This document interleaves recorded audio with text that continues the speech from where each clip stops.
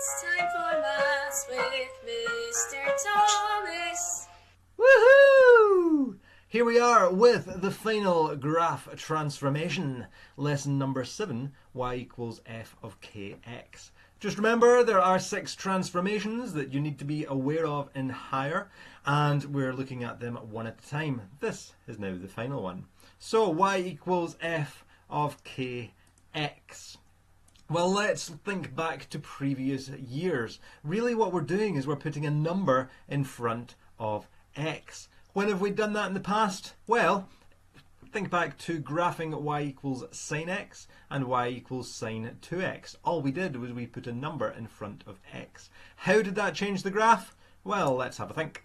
If you had y equals sine x, it looks something like that. It's going between 0 and 360. Y equals sine 2x though, how does that change the graph? James, what are you thinking? There's 2 of them! James, perfectly right. There are 2 of them. You now have 2 cycles of your sine graph. So rather than ending at 360, one cycle would end at 180.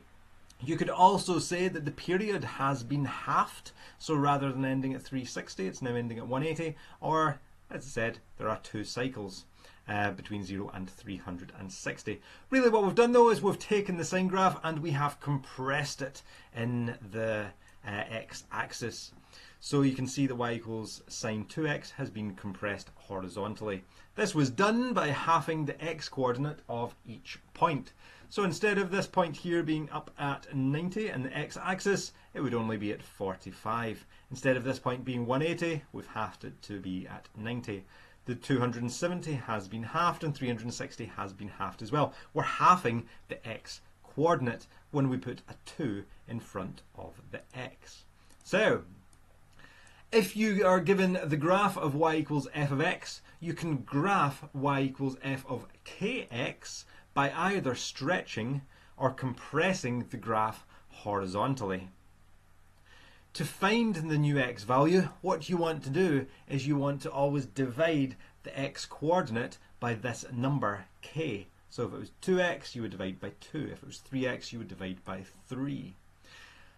If k is bigger than 1, then the graph is going to compress just the way we saw there when we had sine 2x. We saw the graphs compressing. If though k is between 0 and 1, so if it's a number smaller than 1, the graph will stretch instead.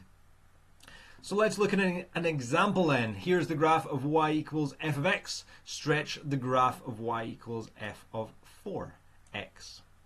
So we've just got a random function. Here is f of x and there are these 4 points. We want to sketch y equals f of 4x. So how do we do that?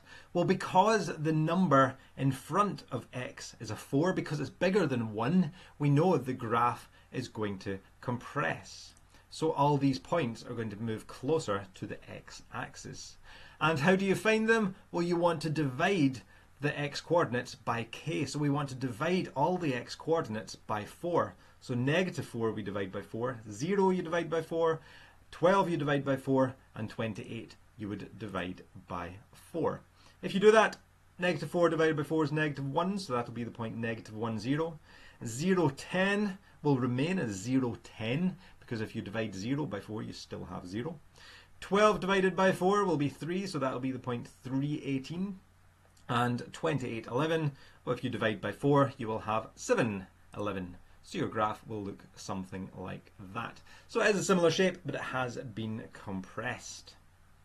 And that will be your answer. Looking at them side by side, again, you can tell it's been compressed. So we've got the 4x, so it's looking something like that. Let's try a second example then. So example 2, here is the graph of y equals f of x. Sketch the graph of y equals f of 1/3 x. So, to do this one then, again, you've got your points. We've got 3 points here, and we want to sketch that. So, with this one, because k is between 0 and 1, we know the graph is not going to compress, it's going to stretch this time. We have a third, so it will stretch. So to find the new x coordinates, we will divide the current x value, the current x coordinates, by 1/3. Quick recap, to divide by a fraction, we just want to flip it and times. So dividing by 1/3 is the same as multiplying by 3. So we've got these x values, we've got -4, 4 and 0. If you multiply them then by 3, well 4 times 3, you will get 12. -4 times 3 is -12, and 0 times 4 will still be 0, so that point will remain just where it is. If you draw in your line then, it will look something like that. That will be your graph of y equals f of 1/3 x. So your x values are going to multiply by 3. That will be your new graph. If you look at them side by side, you can see that f of 1/3 x has been stretched in the y-axis. It's been stretched horizontally. Give these questions a shot, see how you get on. Let me know if you need a hand. Good luck, enjoy.